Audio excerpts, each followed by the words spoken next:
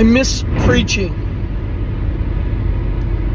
It's been several months since I've preached, and I miss it. Doing the social media thing somewhat fills that void, but it's not the same. Writing somewhat fills that void, but it's just not the same. I start my preaching by reading the scripture that is relevant to that Sunday. That's my way of sort of getting out of the way of the process. I use the Revised Common Lectionary so that hopefully hopefully God will tell me what I'm supposed to preach about.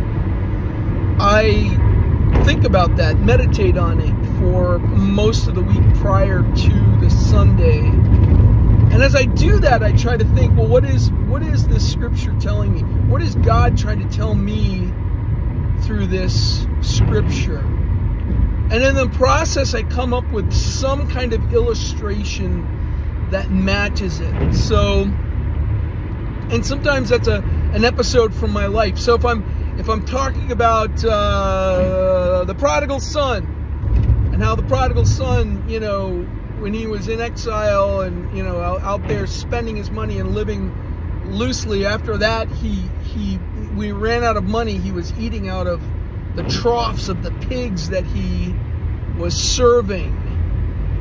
I was at a point once in my drug addiction and my alcoholism when I had no money to eat, and I was bussing tables at a Red Lobster, and I would eat the bits of fish and the leftover hush puppies from people's plates. So I would take something from my life and I would build that. I use that as a story to focus the scripture. But then when I would get up there, there's a moment where everything just sort of, I don't know, it's like I can feel something inside of me give way. And I feel more like a pipeline, like a conduit. And I'm not preaching words that I've practiced because I haven't practiced anything. But I am preaching. And for me, the only explanation is this is God, speaking through me. Not like I'm speaking in tongues, but somehow God is moving my heart, my mind, my speech apparatus to preach the word that needs to be heard. And in that moment, I feel very connected with my God, and I feel very connected with my congregation. Most of my congregation, there are always people who are just not connected.